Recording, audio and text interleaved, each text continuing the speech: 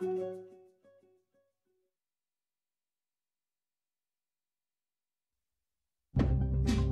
watching NASA TV.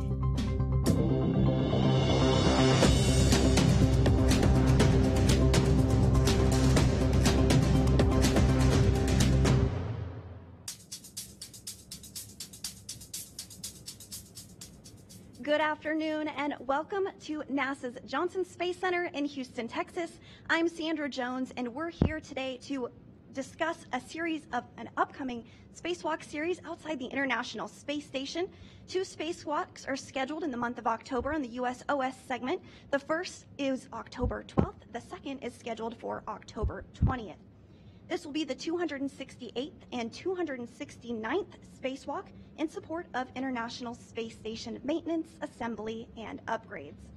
Today's briefing will address the programmatic and operational significance of the spacewalk, as well as all of the detailed procedures.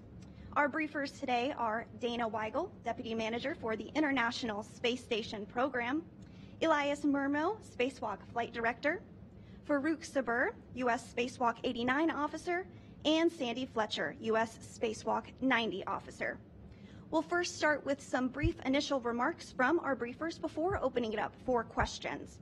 We'll be taking questions on our phone bridge as well as on social media using the hashtag AskNASA. If you're on the phone, please press *1 to submit your question.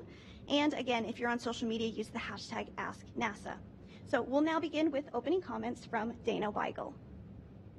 Welcome. Thank you very much for tuning in today.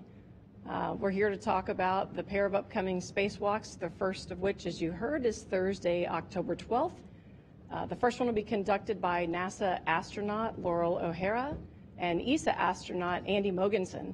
We've got a science objective for this EVA where we'll be looking at microorganisms that might exist on the exterior surface of the space station.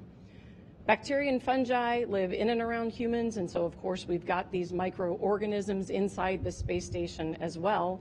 And there are some transportation mechanisms that allow for the gas that's inside ISS to move outside, primarily vents that we have for things like life support systems. So we're really curious to understand what microorganisms we might have outside and if any of those are able to survive the harsh environment out in space. The crew will take some samples in a couple different locations and then we'll bring those down to the ground to do the analysis. The crew will also install a high-definition camera which has with it an upgraded wireless access point.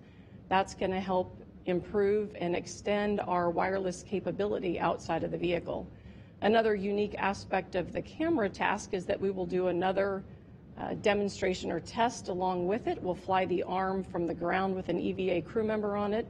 Of course, we have flown the arm from the ground for many years, but in this case, the novel part is having a crew member on the end of it. During the EVA, we'll also have the crew do some fit checks to help us with the future planned upgrade of the alpha magnetic spectrometer. This will be the first spacewalk for both Loral and Andy. Loral will be EV1 wearing the red stripes on her suit, and Andy will have the unmarked suit. Our egress is planned around 7:30 a.m. Central Time, and the EVA duration is planned for around 6 hours. The second EVA will be on Friday, October 20th. That EVA will have NASA astronauts Jasmin Moghbeli and Loral O'Hara. On that EVA, we hope to remove and retrieve a failed communications box. That's called the RFG, or radio frequency group. We'd like to bring that box home and refurbish it so we have it available as a future spare in case it's ever needed. The crew will also be replacing one of 12 trundle bearing assemblies. The trundle bearing assemblies help rotate our solar arrays. They're attached to what's called a SARJ. That's the Solar Array Alpha Rotary Joint. We've got a trundle bearing that's starting to degrade, and we need them to operate smoothly so we can easily track our solar arrays as station orbits around the Earth. That will be Jasmin's first EVA. She will be EV1, so she'll be wearing the red stripes for that EVA, and Laura will be EV2 in the unmarked suit. That EVA is planned for about 6.5 hours. You probably heard the great news that Frank Rubio returned last week aboard the Soyuz spacecraft, so he's back home on Earth after completing a record-setting mission. He spent 371 days in space, which is the longest duration mission for a single space flight. So wonderful to have him back home with us. Looking ahead a bit, we've got a Russian EVA on October 25th. That's EVA 61 for the Russians with cosmonaut Kononenko and Chub. And then right around the corner after that, in early November, we've got our SpaceX 29 Dragon cargo mission, which will bring food, supplies, and spares, and a lot of research to ISS. So as usual, it's always busy on board Space Station. We're really looking forward to these upcoming EVAs, and with that, I will hand it to Elias, the lead flight director.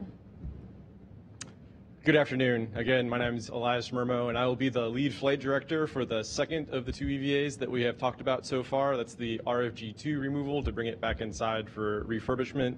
Rebecca Wingfield will actually be the flight director lead for the first EVA, which we call the microorganisms EVA. Just going a little bit more into details on the two EVAs, Loral will actually be the one doing the microorganism swabs. There'll be a caddy. We'll show that in a little bit.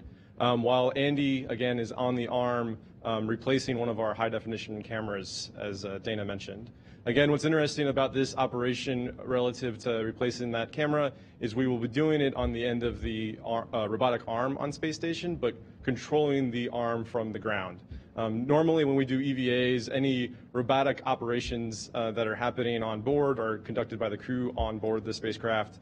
But again, over many years, we've done a lot of advancements in being able to operate the robotic arm from the ground to do things like science experiments or replacing other pieces of equipment on the outside of the space station. So this is just expanding our operational envelope of being able to, again, operate the arm with a crew member outside. Additionally, by doing this, it actually helps us develop some ops concepts that we can apply to the Gateway program as part of Artemis. Gateway will also have a robotic arm, and some of the tests of operations that we'll be doing as part of this EVA will help us inform the ops concepts for that future program. On the second EVA, the one that I am leading, the RFG-2 as we call it, this is again to retrieve the radio frequency group. We attempted to retrieve this earlier this year, but had issues removing it from a stanchion that's on the outside of Space Station. Unfortunately, we really need to get the RFG off of that stanchion to be able to put it back inside of the airlock, again, to bring it home and refurb it. So teams on the ground have spent many months kind of analyzing why we weren't able to remove it last time. And we have a pretty solid plan that we've practiced and developed with an additional tool that Sandra Fletcher will show us in a little bit to be able to remove that RFG again from the stanchion and bring it inside. Overall, the plans and preparations for the two spacewalks coming up have been going on for many months. But over the past month or so, it's been going into high gear where we've got more development runs in the neutral buoyancy lab to really hone in our procedures and plans. And then the ground flight control teams have all been practicing in simulations to look at the various contingencies to be ready on those spacewalk days to support the crew. And then additionally, the crew on board, Andy, Loral, and Jaws, who we talked to this morning, are all studying their procedures and plans and are ready to go out the door next week. So really, we're on what we call the road to EVA. It's a very busy time getting ready for the two spacewalks over the next couple of weeks. And with that, I'll hand it over to Faruq, who is the lead EVA officer for the first spacewalk. Thank you. And so for the microorganisms EVA, really this is kind of 3 EVAs in a single EVA. So for one portion of it, Loral is going to be doing the microorganisms sampling, and she's going to be doing that at the airlock as well as on the lab. In addition to that, she's going to go out to do the DC to DC converter unit jumper task. And this is a jumper that we're going to be installing on the P4 integrated equipment assembly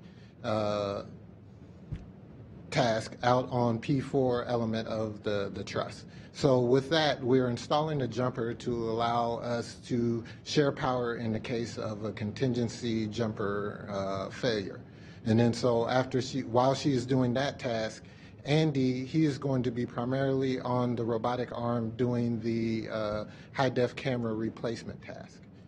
After they are complete with both of those tasks, they will join together for the alpha magnetic spectrometer assessment. They're going to be going out to the alpha magnetic spectrometer, and they're going to be looking at the work site for a future EVA. So involved in this, they will need to get underneath some beta cloth, and then they're going to assess a patch panel.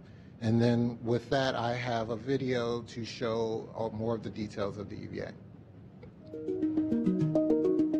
U.S. Spacewalk 89 will be conducted by Loral O'Hara as EV1 with the red stripes and Andreas Mogensen as EV2. EV1 will egress the airlock and stow the microorganisms caddy on their swing arm. EV2 will retrieve a medium-sized bag with a high-definition camera in it.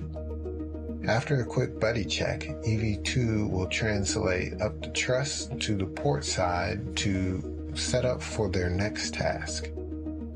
They will drop their safety tether as well at this location. Meanwhile, EV1 will begin the microorganism sampling by first getting a control sample in free space.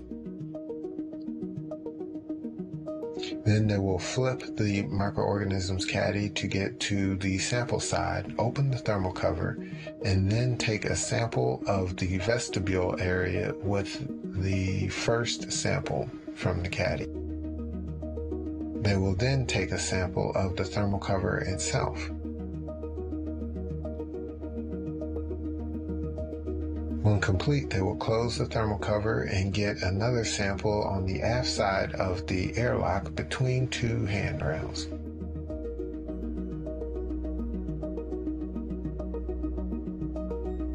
Once complete, EV1 will translate to the aft nadir portion of the lab to get a sample of the carbon dioxide removal assembly vent.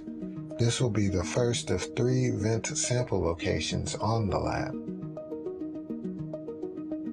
EV1 will then translate ISS forward on the lab to the port side to get a sample from the oxygen generation assembly vent.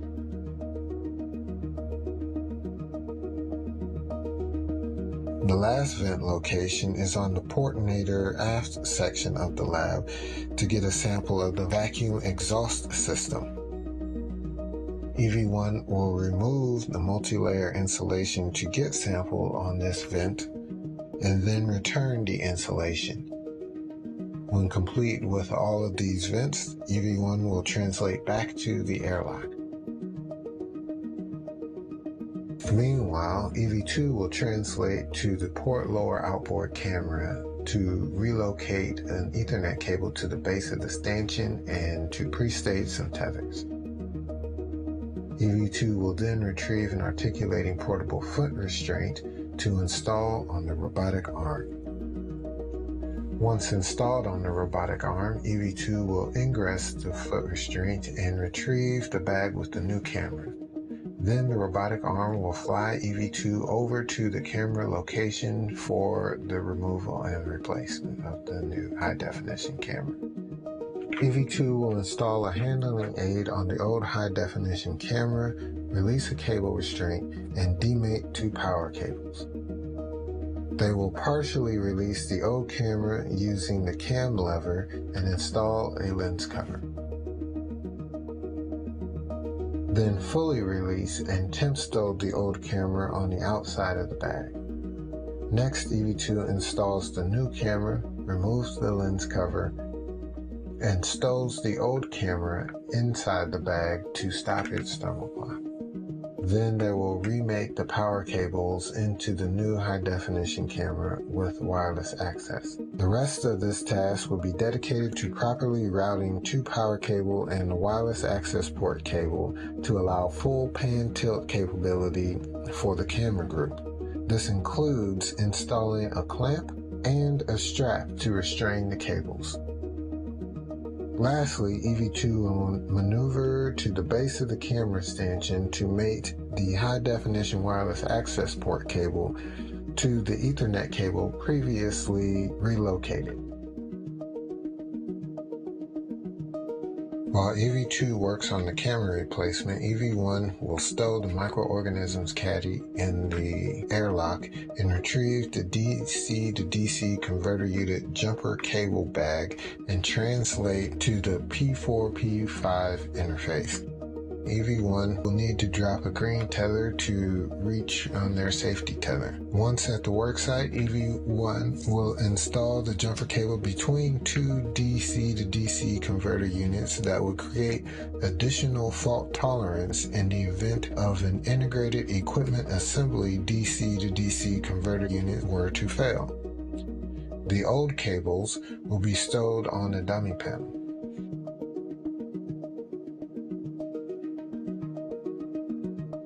When complete, EV1 will check with EV2 to see if they need any help with the camera replacement, and then move back to the airlock.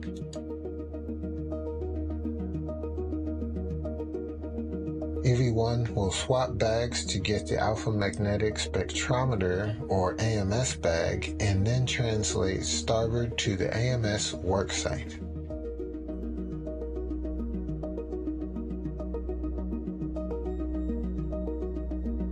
They will stow the bag on the AMS handrail and then work to relocate a cable that is in the way of the ingress location on the truss. EV2 will be flying on the robotic arm back to the egress position. They will egress and clean up the robotic arm, including stowing the portable foot restraint and translating back to the airlock after they retrieve their bag. They will stow the old high-definition camera and then translate out to the alpha magnetic spectrometer worksite with EV1. Once at the worksite, EV2 will guide EV1 into the truss near the patch panel, avoiding areas that could damage the hardware. They will work together to remove beta cloth by cutting the lacing cord. EV1 will test the connector demate simulator tool on the exposed connectors to assess access.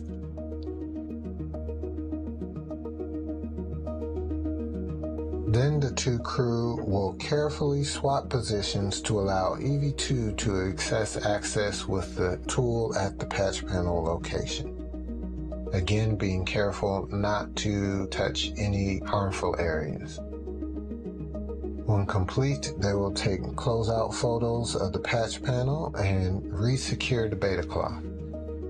Then EV2 will egress the truss element, and EV1 will retrieve the crew lock bag, and both crew members will translate back to the airlock. And that will successfully conclude U.S. Spacewalk 89.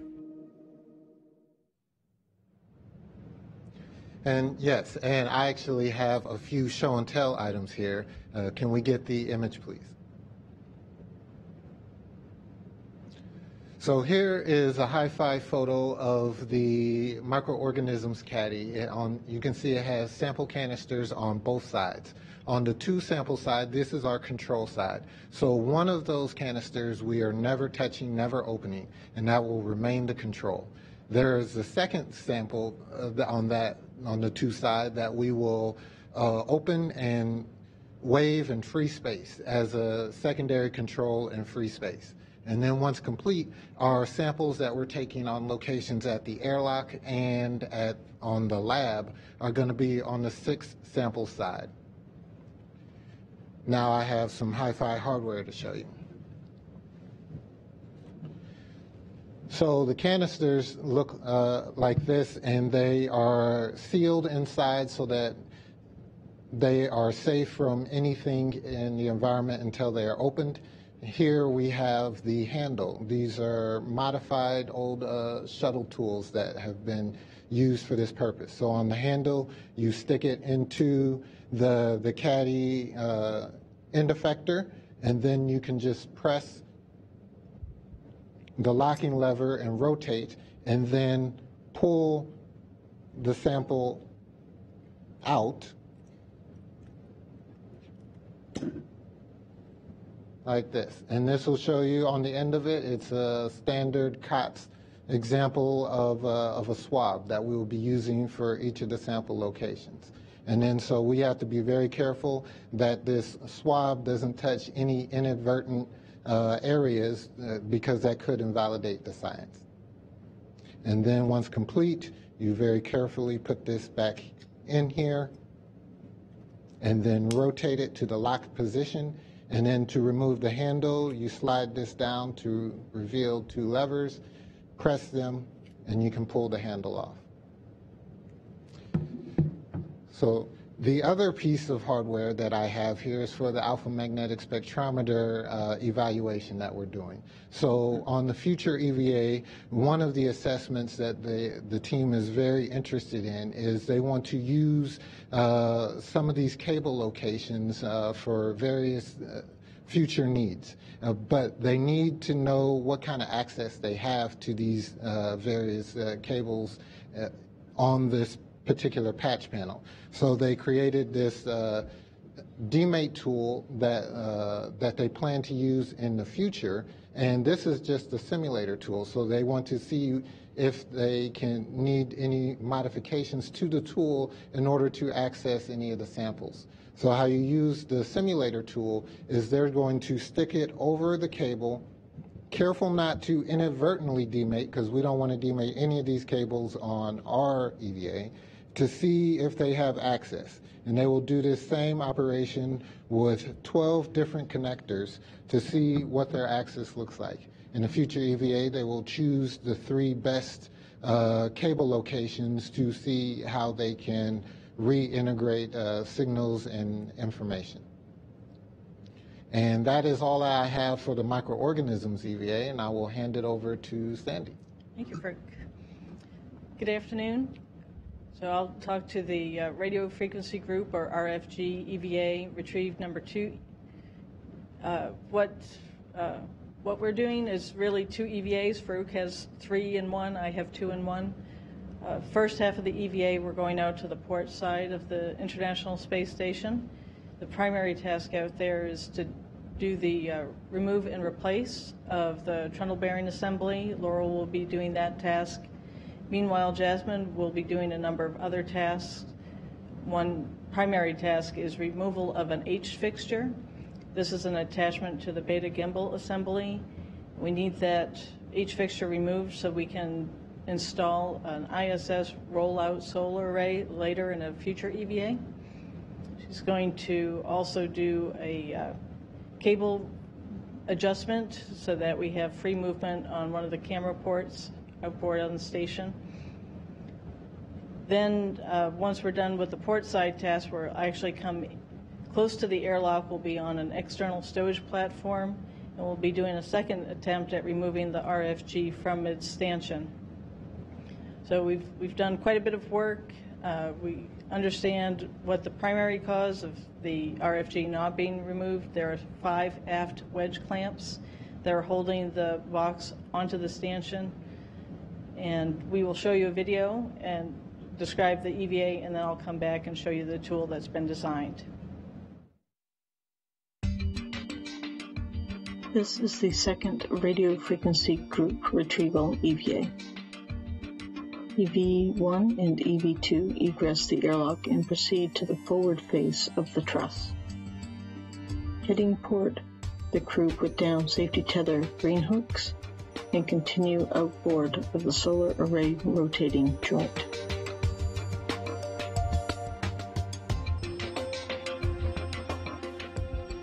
EV1 goes to the 2 alpha beta gimbal assembly and secures a crew lock bag of tools.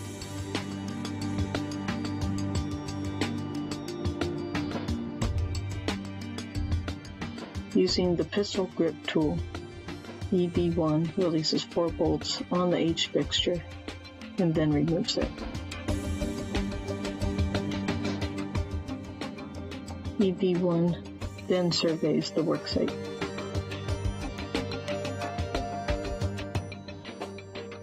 Meanwhile, EV2 goes to the solar array rotating joint and removes a cover, exposing a trundle bearing assembly.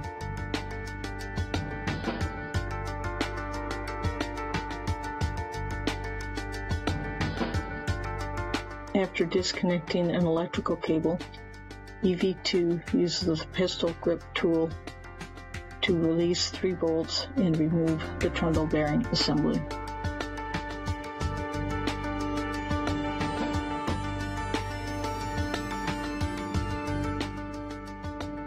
EV2 photographs the surface, then applies lubricant to the rotating ring using a grease gun.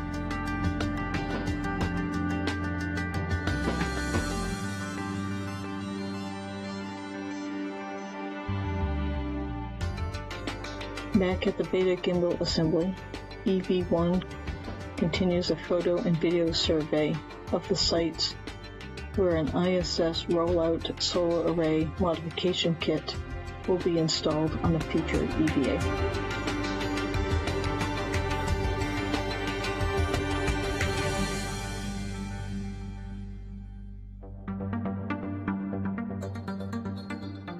EV1 returns inboard to the camera port 8 worksite to adjust a cable interfering with movement of the camera light assembly.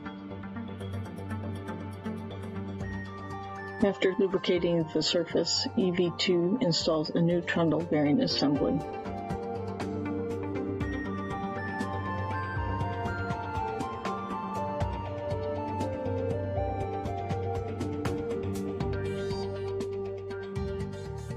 EV2 then certifies the worksite. EV2 surveys the worksite before replacing the cover.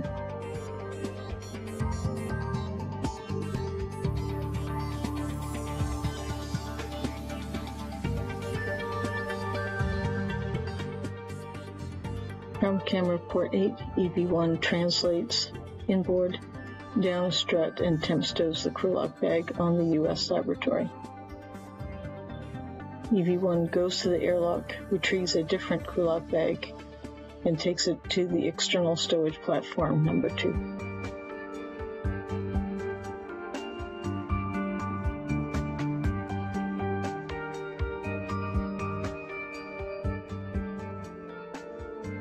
EV1 retrieves a portable foot restraint and installs it on the robotic arm.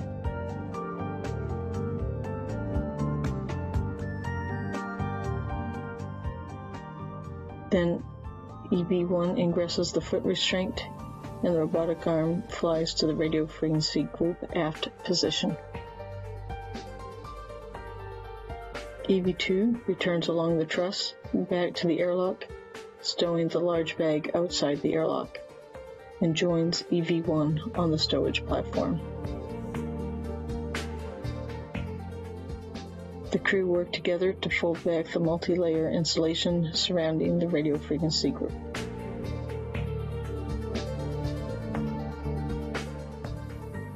At the aft wedge clamps, the crew remove any rubber covering the clamp nuts using needle nose pliers.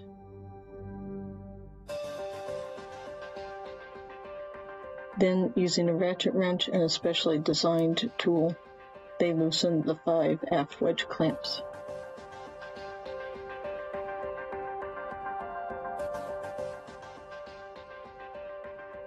EV1 is then flown to the forward face of the radio frequency group, releases 4 structural bolts, then removes it from the stanchion.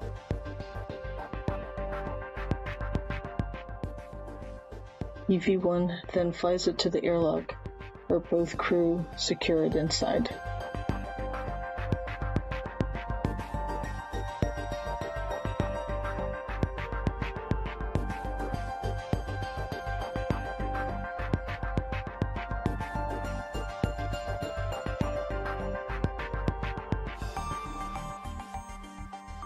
Back at the stowage platform, EV1 egresses the arm, removes the foot restraint, and retrieves the earlier temporarily stowed tool bag.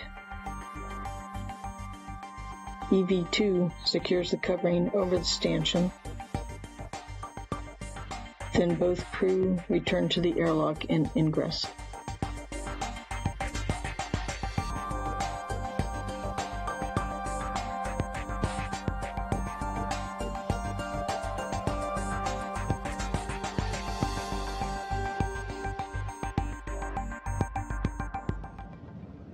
So this is our specially designed RFG wrench.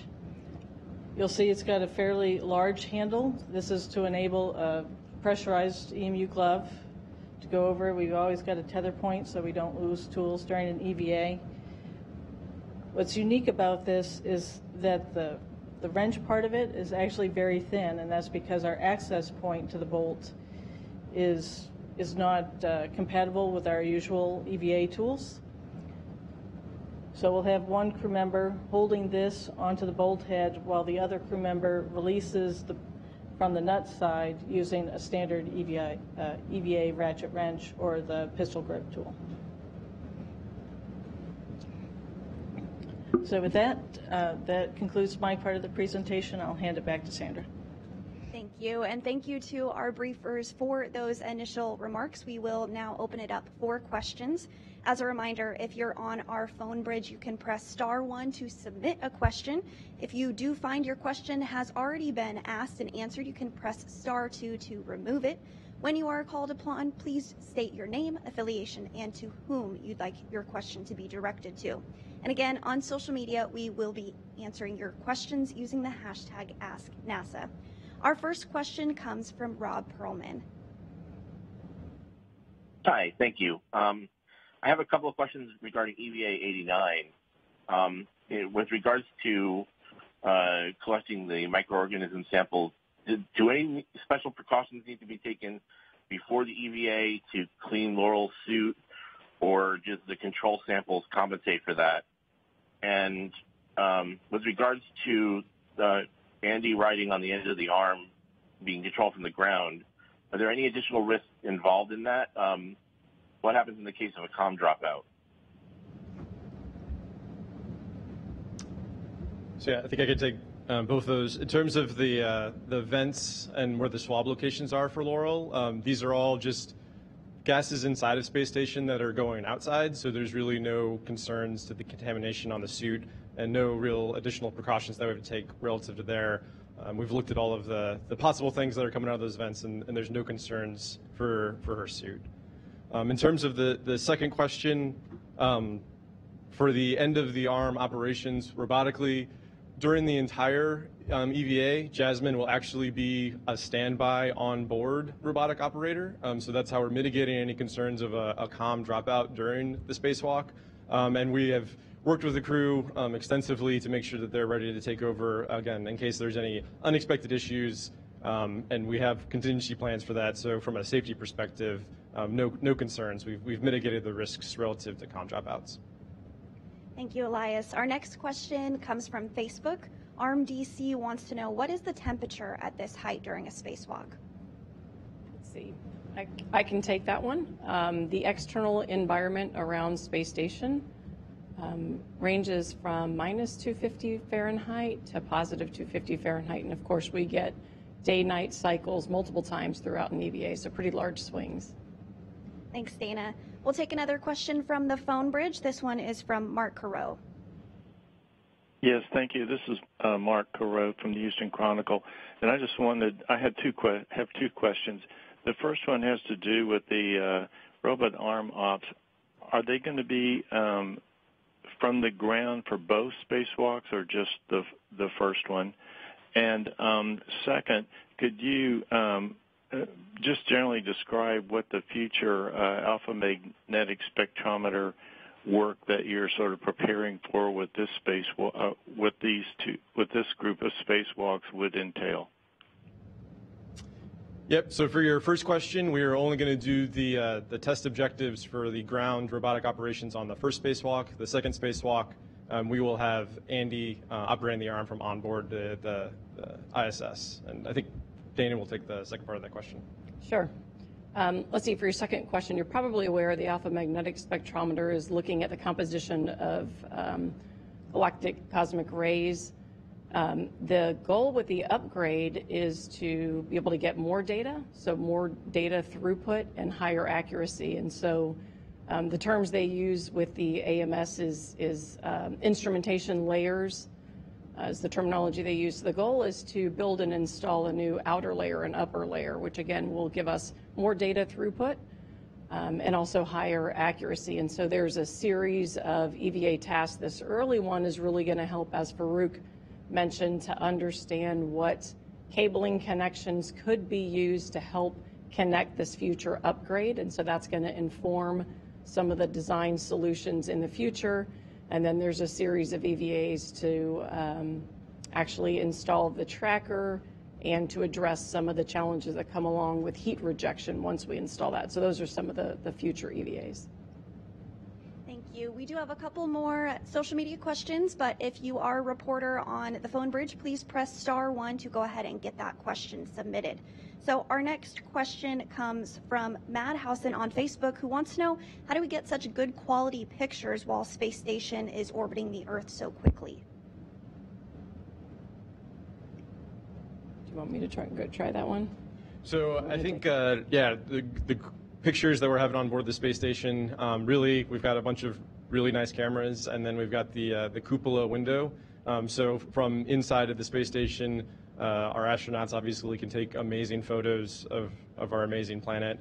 And then outside, when we do spacewalks, they take cameras, similar cameras that are just wrapped in a lot of insulation and protected from the extremities that Dana had mentioned when we're outside the space station, again, to take photos while they're on those spacewalks. Additionally, we've talked about the high-definition camera that we're replacing and upgrading on the outside of space station. So we actually have a collection of high-definition cameras that are constantly streaming to the ground when when we have a signal with the space station that, again, provides just amazing views, really breathtaking views of Earth.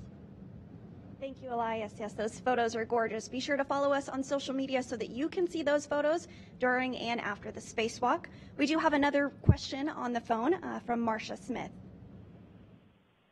Thanks so much. This is Marcia Smith from SpacePolicyOnline.com, and I have two questions. The first one, is this the first time you're collecting microorganisms from the outside of the space station? And if so, what is it about the space station right now, 23 years into its life, that you want to do this? And if not, what have previous studies shown? And then separately, I'm curious, Elias mentioned about how putting Andy on the end of the arm and controlling it from the ground was somehow related to gateway operations in the future. And could you just explain that again? All right, I'll take your first question. The Russians have actually done the most work in the area with microorganisms outside space station. If memory serves, something on the order of maybe 6 or 7 different experiments. I'd have to go and check the actual number. So they have a lot of results, and they've been studying this for a while. There are a lot of publications that are already out there, and so, of course, that's piqued our interest, and we're trying to also understand, based on the extensive knowledge we have of our environment inside, we're curious what may actually move outside with us and what might survive. Part of it's just basic biological curiosity about what can survive in this anaerobic, harsh environment. But the other part of it does have applications to future exploration and just understanding what types of interactions we might have with environments or future planets, for example, and things that we could end up bringing with us. And then for the second part of your question, how does this apply to the Gateway program? So I think everyone's familiar. We have a Gateway program currently in development. We're in requirements. We are designing this space station around the moon that will enable us to be a staging point for our lunar lander and Artemis programs to go to the South Pole. That will have a robotic arm similar to what the ISS has currently. And really, this new operation of having the ground control of the arm on board the space station is just a different way to interface through software and applications that may look more similar to what Gateway is doing. So really, this is just providing another way for us to operate the arm from the ground during a spacewalk, which will help inform those requirements and ops concept development that's going on with our Gateway program. Thank you. And we do have another social media question. Speen Reese on Facebook wants to know if astronauts are exposed to more radiation while on a spacewalk than while inside the International Space Station. Okay, I can take that one. They are exposed to a bit more radiation when they're outside doing a spacewalk. Of course, the suit does offer some protections, but inside space station, we have a lot of dense metallic equipment, which is a great barrier to radiation. The way our modules are designed, the equipment is located on the outer portions of the modules, and that helps offer additional protections to the crew from the radiation environment. Thank you, Dana. We do have another media question from Robert Perlman.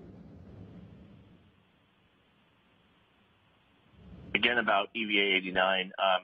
About 16 minutes after Andy and Loral exit or begin the spacewalk, the psych launch is scheduled. Do you know if the space station is going to be, at this point, do you know if the space station is going to be within view of Florida and whether they might have an opportunity to see the launch while on the EVA?